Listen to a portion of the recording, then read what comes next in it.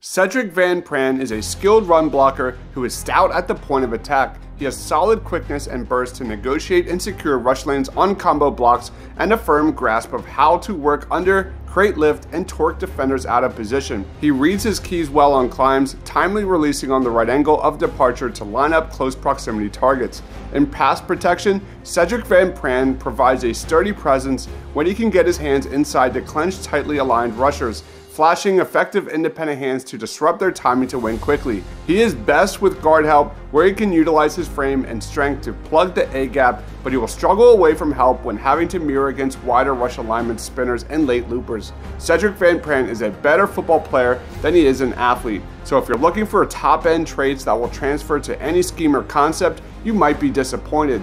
There are times where he struggles to flash and redirect laterally to close the door on twists and stunts. Additionally, he showed some limitations with his short area quickness to climb and slam the door shut when coming off double teams, even when his angles were effective. Overall, Sedrick Van Pran is a highly experienced center who offers an effective mix of power and mobility. He's a viable starting option for an NFL franchise upon his entry into the league, thanks to his learned experiences over 3 years of starting for Georgia. Getting stronger and continuing to work on leverage should help Van Pran grow as a prospect. In summary, I think Van Pran projects as an impact starter as a run blocker early on his NFL career, and he has Pro Bowl upside with more pass blocking development. As we currently stand, I see Sedrick Van Pran as a day 2 prospect. Let's watch some highlights.